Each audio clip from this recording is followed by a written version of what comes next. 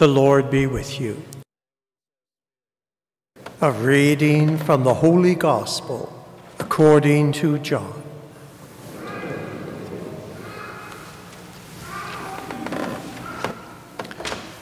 Jesus said to his disciples, "If you love me, you will keep my commandments, and I will ask the Father, and he will give you another advocate to be with you forever. This is the Spirit of truth, whom the world cannot receive, because it neither sees him nor knows him. You know him, because he abides in you, and he will be in you. I will not leave you orphaned. I am coming to you. In a little while the world will no longer see me, but you will see me. Because I live, you also will live.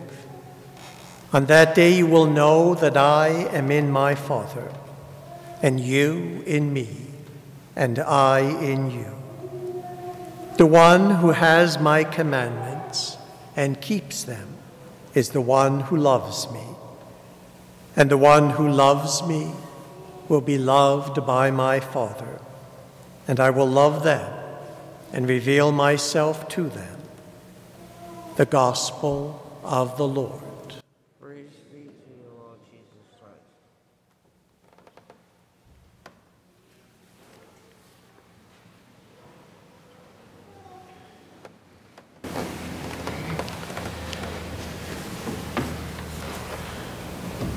As I call out the names of each of our candidates for confirmation, I would ask you to stand where you are and to remain standing until all the names have been called.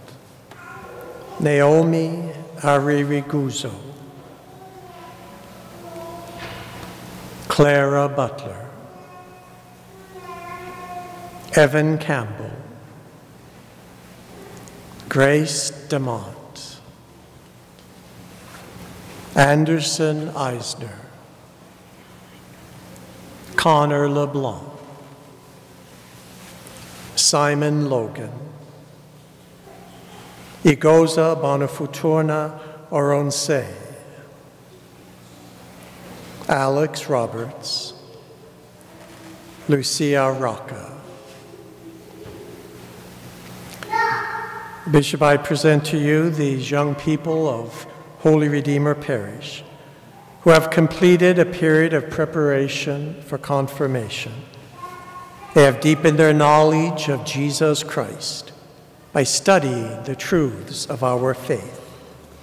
They have been strengthened by God's grace in the sacraments and have been supported by the prayers and example of our parish community.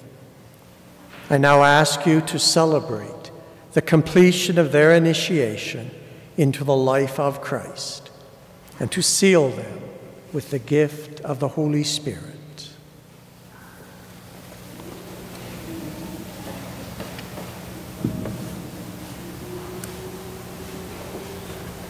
Normally I would get a little bit closer, but I'm conscious of these 5 cameras here looking at me, so I'm not sure if I'd be cut off or whatnot. So you guys ready for this?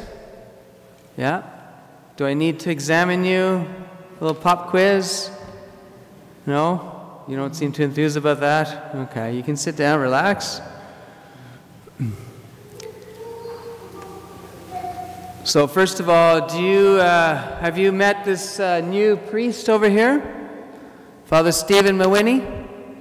No longer deacon, but he was just ordained yesterday.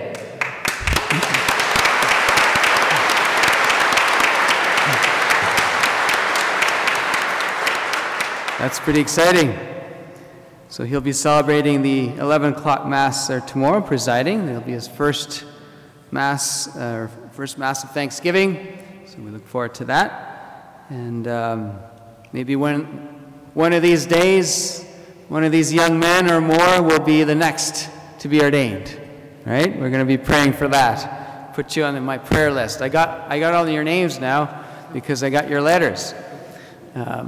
But first of all, thank you for your letters, and I was very impressed with what you wrote. And some of you talked about the importance of that personal relationship with Jesus. I think one of you said that in the last little while that you've grown closer to the church, and you join your family, coming to church and going to Eucharistic adoration. So there's a lot of wonderful things that kind of gave me the confidence to be able to, with great joy and zeal, to confirm you today and recognize that you are ready to say yes, to give your deeper yes to the Lord and receive a deeper infilling of the Holy Spirit, or at least a stirring up of the gift of the Holy Spirit already received in baptism, along with all the gifts that you need to be able to really fulfill your baptismal call to be missionary disciples. Supported, of course, first by your parents as the first evangelizers, and the godparents, and the church that accompanies you in your faith journey. So these are some of the events, I guess, in the life of the church that make me really proud to be Catholic. I don't know about you, but certainly I'm proud to be Catholic today, especially. And how about you? You know, if someone were to ask you, why are you Catholic? What would you say? How would you respond? I don't know how many of you have heard of G.K. Chesterton, but about 100 years ago, G.K. Chesterton, who was a very famous reporter in the UK, announced to the whole world, shockingly, because he was a Protestant, he was Anglican, I'm converting, I'm becoming Catholic. And people, asked him, why? Why would you become Catholic? And he said, oh yeah, there are 10,000 reasons why I'm becoming Catholic. But there's one reason that kind of sums it all up. And he said, Catholicism is true. So why is Catholicism true? Can I give you 3 reasons?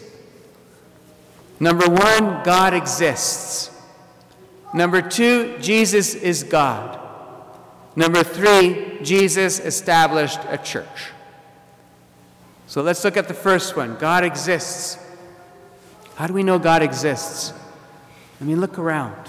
When you wake up in the morning, you look outside, you see a beautiful sunrise, or before bed, you see a beautiful sunset, the beauty of creation. When you think about this great universe that we live in, that we enjoy, did it just kind of pop up just like that without anything causing it to come into existence?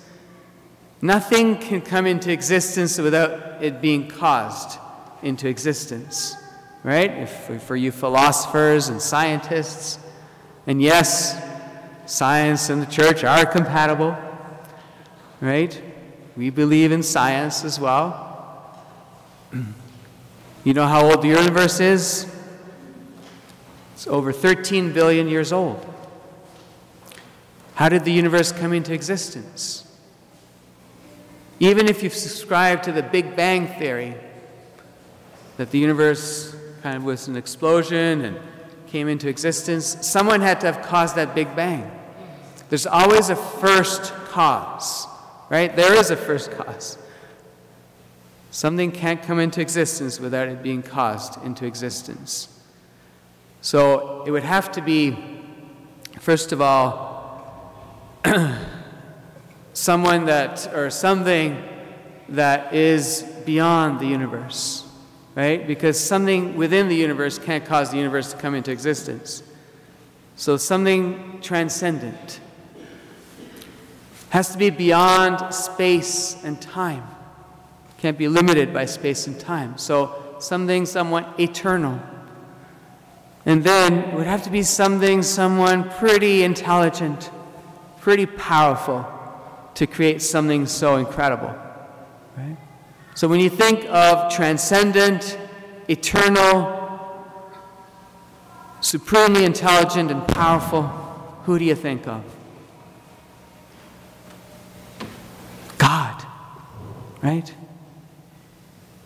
God exists. Number two, Jesus is God. We just heard in the gospel, Jesus says, on that day you will know that I am in my Father. Many times in the Gospels, Jesus makes himself equal to the Father. And even at his baptism, we saw the Father, the Son, and the Holy Spirit present. The Holy Trinity, one God in three persons, present. So many things that Jesus said, he claimed to be God. In fact, that's why he was crucified. He was accused of blasphemy, of making himself God, making himself equal to God, claiming to be God. But then in one passage he said, well, if you don't believe my words, and first of all, I mean, you can look at all the scriptures and you see the link between the Old Testament and the New. You see the Old Testament prophecies announcing the coming of a Messiah. You know, Isaiah, behold, a virgin will conceive and will bear a son, and his name will be Jesus. He will be called Emmanuel. And then you see in Matthew's gospel, that the fulfillment of that prophecy, that he will be called Jesus, and he will also be called Emmanuel. What does Emmanuel mean? It means God with us. But even if you don't believe the words, as Jesus says, believe my works. And we know that Jesus performed some pretty incredible deeds. Right? He walked on water. How many people here have walked on water? What, you've never walked on water? I have. Well, in the wintertime, right? On a frozen pond. Okay, that doesn't count. Jesus walked on water. You know, he commanded the seas and the wind to stop. He had power over the elements. He raised a man to life, Lazarus. And then he was raised himself to new life in the resurrection. How many people can do that? Who can do that? Who can forgive sins? Who can heal the way that Jesus did? Or forgive sins? Who but God can forgive sins? So in everything that Jesus said and did, he proved to be God. He is the Word made flesh. He is God in the flesh. God exists, Jesus is God, and Jesus established the church. Jesus wanted everyone to come to know God, wanted to come to know the Father. He revealed the Father's love in his person.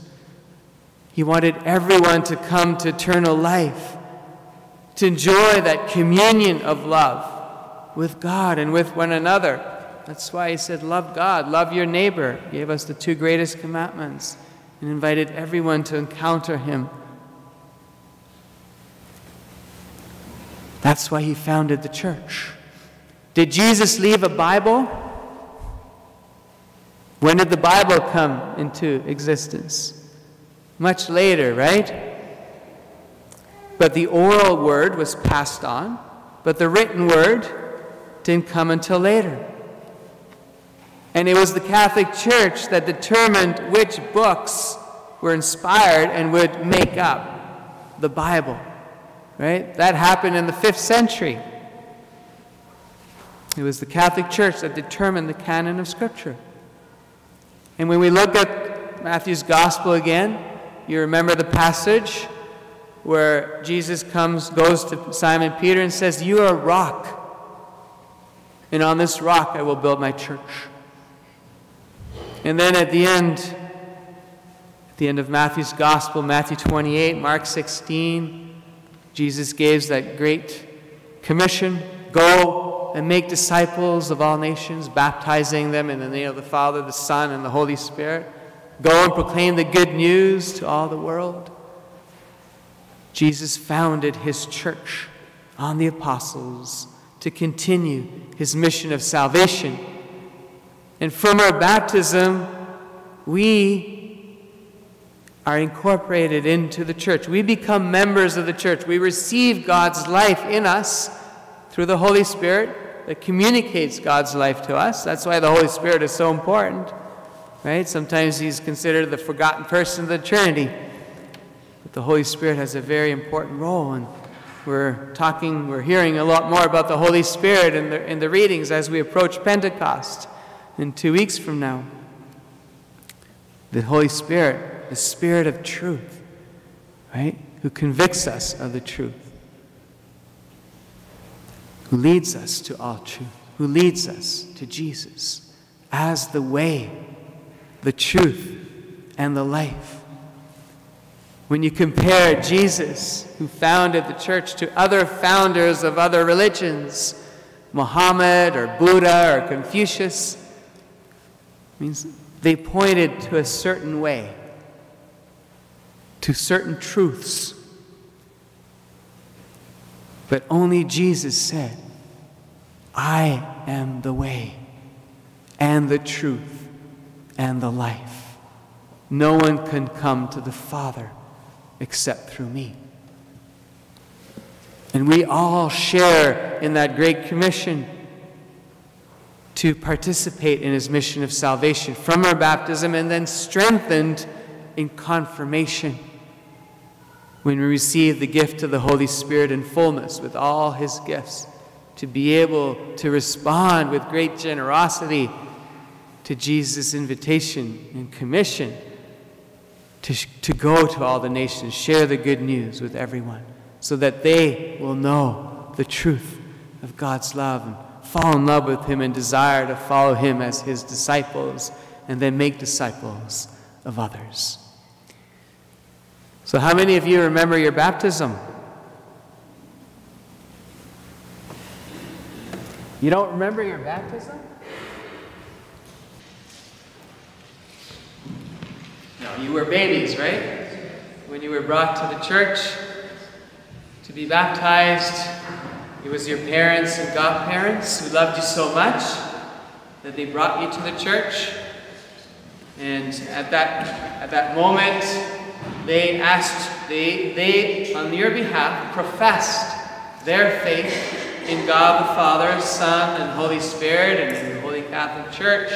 They renounced Satan and all his works. So today you will do that, candidates. So if you are ready to renounce Satan, to profess your faith in the Father, Son, and Holy Spirit, and take responsibility in a deeper way for your life of discipleship, I invite you to stand. So these are going to be some questions I'm going to ask you. Do you remember the answers to all these questions? Okay, so if you forget, maybe sponsors, you can stand with them and kind of whisper it in their ears in case they forget. Right? But it's a simple answer, I do, to all these questions. And since we're celebrating a Sunday Vigil Mass, I invite the entire community to stand and to respond to these questions, because it replaces our creed. But I need to hear, candidates, your I do's louder than everyone else, okay? Do you renounce Satan and all his works and empty promises? I do. Do you believe in God, the Father Almighty, creator of heaven and earth? I do. Do you believe in Jesus Christ, his only Son, our Lord, who was born of the Virgin Mary, suffered death and was buried, rose again from the dead, and is seated at the right hand of the Father? I do. Do you believe in the Holy Spirit, the Lord, the giver of life, who today, through the sacrament of confirmation, is given to you in a special way, just as he was given to the apostles on the day of Pentecost? I do. Do you believe in the Holy Catholic Church, the communion of saints, the forgiveness of sins, the resurrection of the body, and life everlasting? I do. This is our faith. This is the faith of the Church. We are proud to profess it in Christ Jesus, our Lord.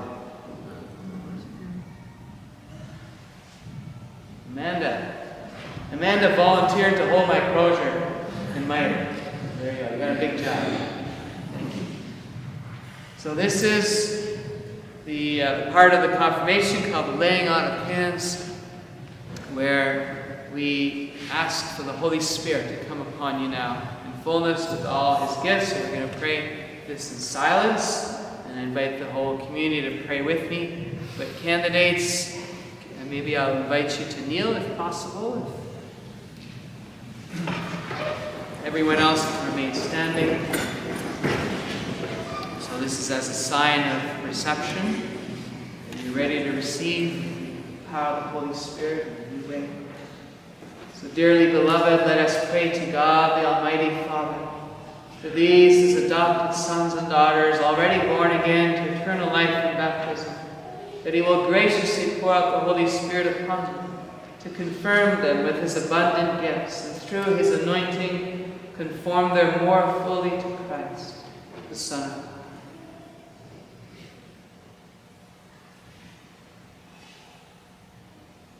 Almighty God, Father of our Lord Jesus Christ, who brought these, your servants, to new birth by water and the Holy Spirit, freeing them from sin.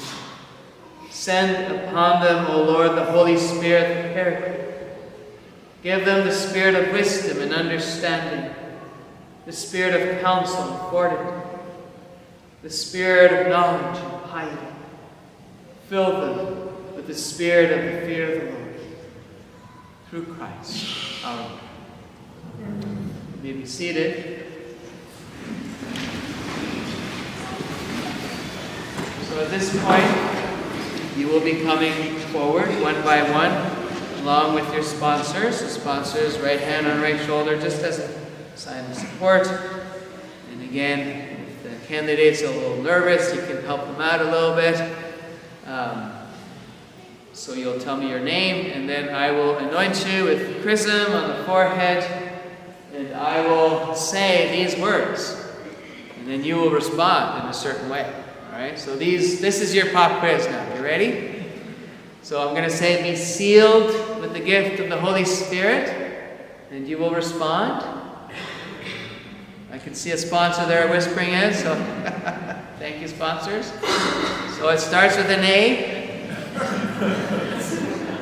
Be sealed with the gift of the Holy Spirit. Amen. Right? Amen means be it so. I believe. I want more of you in my life, Lord. Come, Holy Spirit. All right? So I want to hear this with a little bit more enthusiasm. So be sealed with the gift of the Holy Spirit. Amen. And then I'm going to say, peace be with you and with your spirit. Very good. Please come forward as you practice.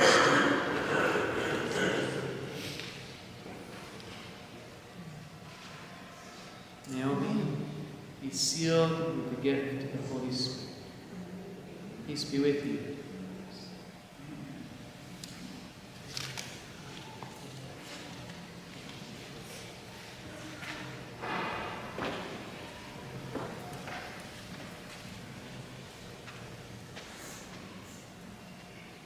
Clara, be sealed with the gift of the Holy Spirit. Peace be with you.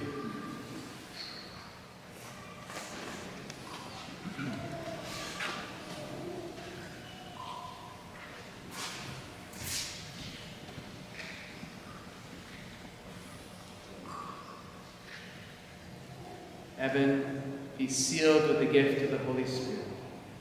Peace be with you.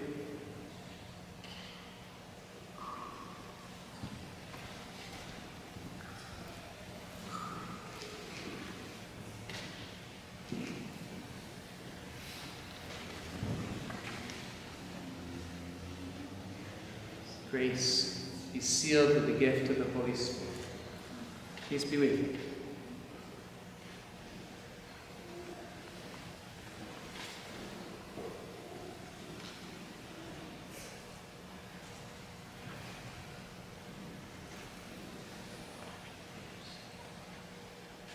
Anderson, be sealed with the gift of the Holy Spirit.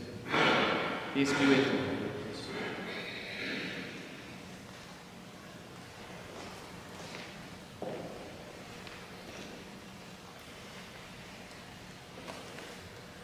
Connor, be sealed with the gift of the Holy Spirit. Peace be with you.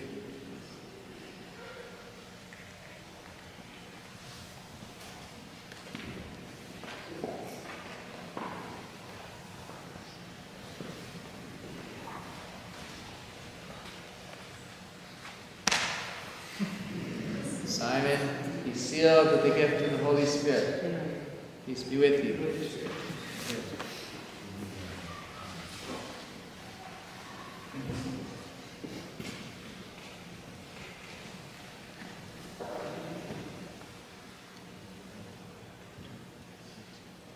Bona Fortuna, be sealed with the gift of the Holy Spirit.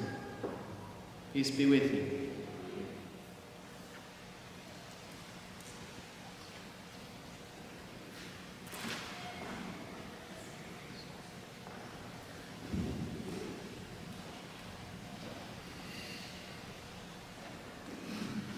Alex, be sealed with the gift of the Holy Spirit.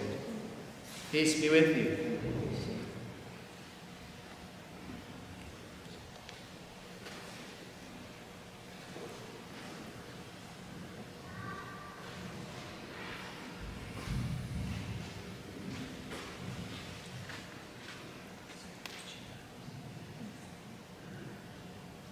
Lucia, be sealed with the gift of the Holy Spirit. Peace be with you.